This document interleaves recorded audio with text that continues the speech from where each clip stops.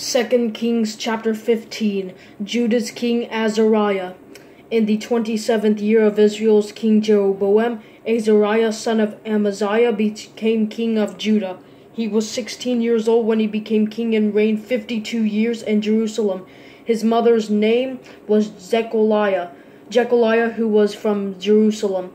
Azariah did what was right in the Lord's sight, just as his father Amaziah had done. Yet the high places were not taken away. The people continued sacrificing and burning incense on the high places.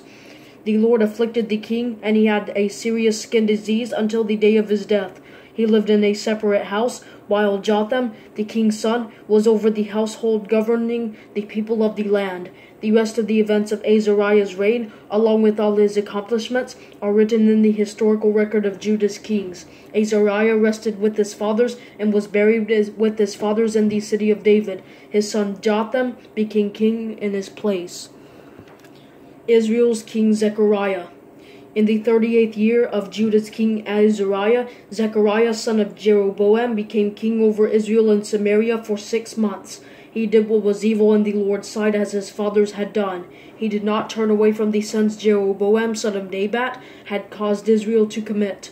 Shallum son of Jabesh conspired against Zechariah. He struck him down publicly, killed him, and became king in his place. As for the rest of the events of Zechariah's reign, they are written in the historical record of Israel's kings. The word of the Lord that he spoke to Jehu was, 4 generations of your sons will sit on the throne of Israel, and it was so. Israel's king Shallum. In the 39th year of Judah's king Uzziah, Shallum son of Jabesh became king. He reigned in Samaria a full month. Then Menahem son of Gadi came up from Tirzah to Samaria and struck down Shallum son of Jabesh there. He killed him and became king in his place. As for the rest of the events of Shallum's reign, along with the conspiracy that he formed, they are written in the historical record of Israel's kings. Israel's king Menahem. At that time, starting from Tirzah, Menahem attacked Tifsha, all who were in it and its territory. Because they would not surrender, he attacked it and ripped open all the pregnant women. In the 39th year of Judah's king Azariah, Menahem son of Gadi became king over Israel and reigned 10 years in Samaria. He did what was evil in the Lord's sight. Throughout his reign, he did not turn away from the sins Jeroboam son of Nebat had caused Israel to commit. Pul, king of Assyria, invaded the land, so Menahem gave Pul 75,000 pounds of silver so that Pul would support him to strengthen his grip on the kingdom. Then Menahem exacted 20 ounces of silver from each of the wealthy men of Israel to give to the king of Assyria.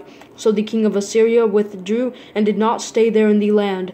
The rest of the events of Menahem's reign, along with all his accomplishments, are written in the historical record of Israel's kings. Menahem rested with his fathers, and his son Pekahiah became king in his place. Israel's king Pekahiah. In the 50th year of Judah's king Azariah, Pekahiah son of Menahem became king over Israel and Samaria and reigned 2 years. He did what was evil in the Lord's sight and did not turn away from the sins Jeroboam son of Nebat had caused Israel to commit. Then his officer Pekah, son of Remaliah, conspired against him and struck him down in Samaria at the citadel of King's palace, as well as Argob and Ariah. There were 50 Gileadite men with Pekah. He killed Pekahiah and became king in his place. As for the rest of the events of Pekahiah's reign, along with all his accomplishments, they are written in the historical record of Israel's kings. Israel's king Pekah. In the 52nd year of Judah's king Azariah, Pekah son of Remaliah became king over Israel and Samaria and reigned 20 years. He did what was evil in the Lord's sight. He did not turn away from the sins Jeroboam son of Nebat had caused Israel to commit. In the days of Pekah, king of Israel, Tiglath-Pileser, king of Assyria, came and captured Ijon, Abel-Beth-Makkah, Janoah, Kedesh, Hazor, Gilead, and Galilee, all the land of Naphtali, and deported the people to Assyria. Then Hoshea, son of Elah, organized a conspiracy against Pekah, son of Remaliah. He attacked him, killed him, and became king in his place in the 20th year of Jotham, son of Uzziah. As for the rest of the events of Pekah's reign, along with all his accomplishments, they are written in the historical record of Israel's kings. Judah's king Jotham. In the 2nd year of Israel's king Pekah, son of Remaliah, Jotham, son of Uzziah, became king of Judah. He was 25 years old when he became king and reigned 16 years in Jerusalem. His mother's name was Jerusha, daughter of Zadok. He did what was right in the Lord's sight, just as his father Uzziah had done.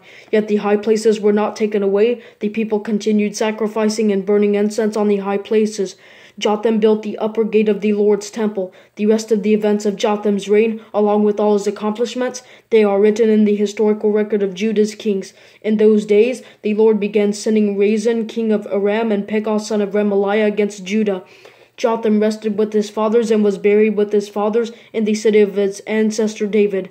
His son Ahaz became king in his place.